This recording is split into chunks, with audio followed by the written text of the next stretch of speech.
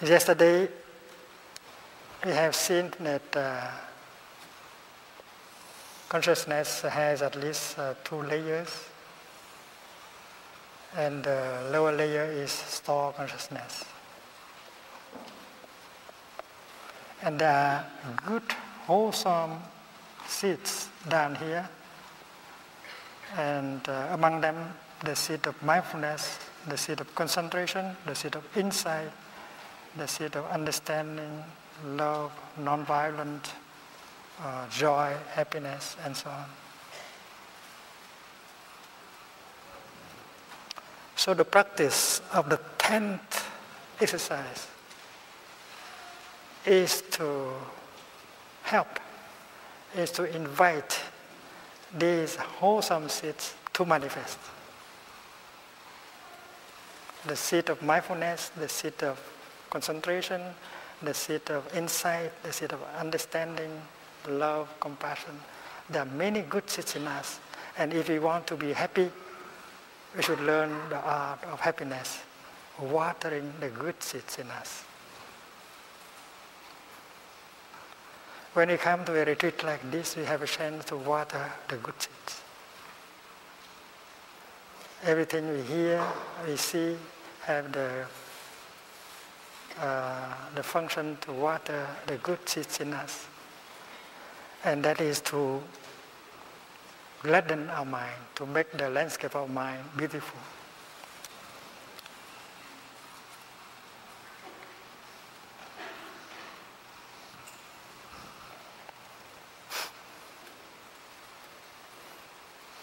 So the first aspect of the practice is to give these beautiful seeds a chance to manifest. If they manifest on the upper of our level of our consciousness, we are happy, we are joyful. So a good practitioner knows how to water the wholesome seeds in him or in her every day. She has to select. Because when you read a magazine, an article in a magazine, that article may contain a lot of anger, frustration, or fear. And while you are reading that article, you water the unwholesome seed. They come up and you suffer. So you have to be selective in watering. You try to read only, you try to view only the things that water the good seeds in you. And this we can discuss with our children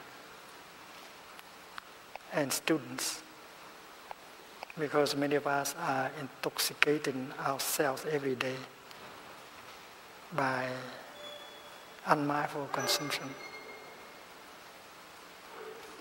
Even conversation can be very toxic.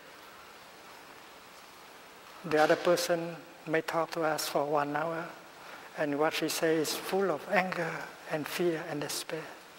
And if we listen like that, we water those unwholesome seeds in us, and we get sick.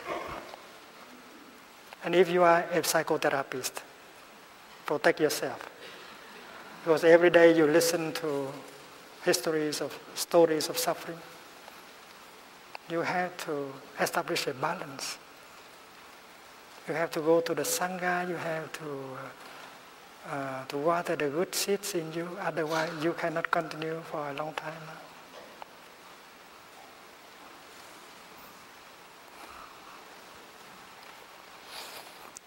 So the good practitioner knows how to water the good seeds and give them a chance to manifest up here on the level of mind consciousness.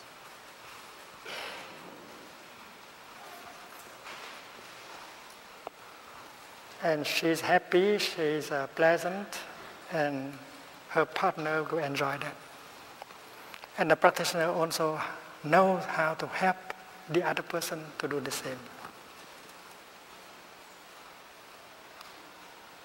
Darling, if you care, you really care for me, don't water the negative seed in me. You know that I have the seed of anger, fear, jealousy, and so on. And if you water these seeds, I will suffer.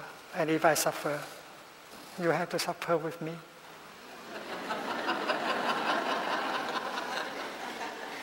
So darling, I promise that I will not water these negative seeds in me. And you have to make the same commitment. You do not water these unwholesome seeds in you. And I make the commitment not to water them in you. And you make the commitment not to water this unwholesome seed in me. This is a peace treaty you sign with your partner.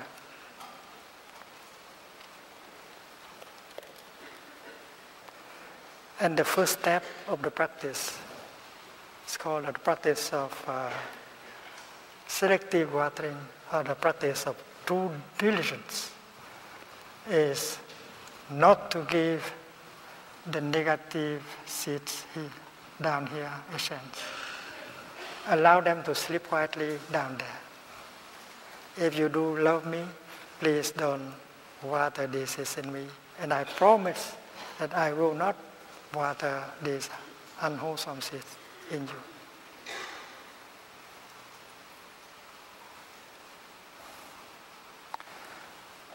And the second aspect of the practice is that if by chance, if it happens that one negative seed is water and manifests here as a mental formation, you should know how to help that to go back to its place of origin as quickly as possible. You don't try to suppress. There are many ways. The first way is to invite the seed of mindfulness to come, to recognize, embrace. And after a few minutes, it will lose some strength and it will go back to the original place here. That is the first method, helping that seed to go back as quickly as possible by the way of recognizing and embracing. This we have talked about yesterday already. The second way is to invite the opposite seed in here to come up. Because you have a seed of anger, of violence, but you also have a seed of tenderness, kindness. And when the seed of tenderness and kindness and compassion is invited to come up, their seed will withdraw by itself. It's like a television set with several channels, and up to you to choose. Channel 1 or channel 2. Hell or paradise, up to you to choose. Just push on a button. So the first aspect is that the negative seed down here, don't give them a chance in yourself and in the other person. And the second aspect is that if one of them happen to manifest here, try to help it to go back as soon as possible. Because the longer it is up here, the bigger it will grow down here at the grassroots level. People who are very angry. But 10 years ago, they were not angry like that. Because the seed of anger in him has been watered every day by himself and by his friends. So that is why not to water the negative seed is a practice. And we have to agree with our partner. Our partner may be our father, our mother, our son, our daughter, our friend.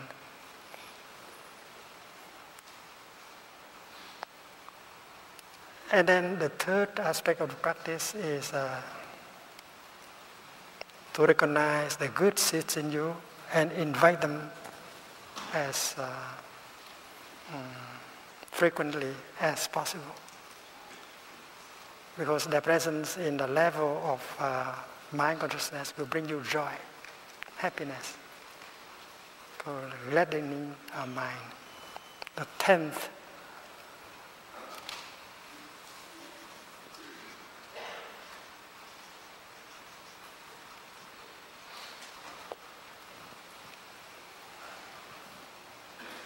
and when a good seed has manifest up here,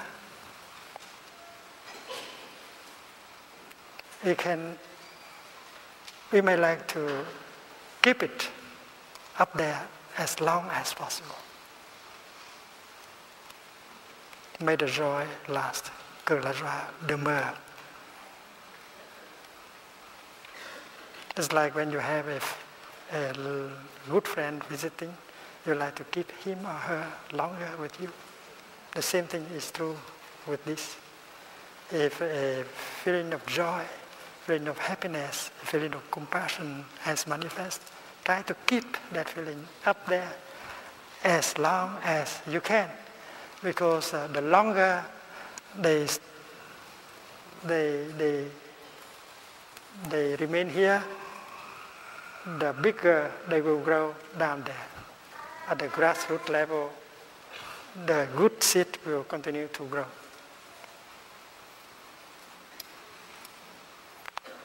It's like when we come to a retreat of 1 week, some of the good seeds are water, and if we have the retreat extended to 2 weeks, and then the good seeds will grow bigger.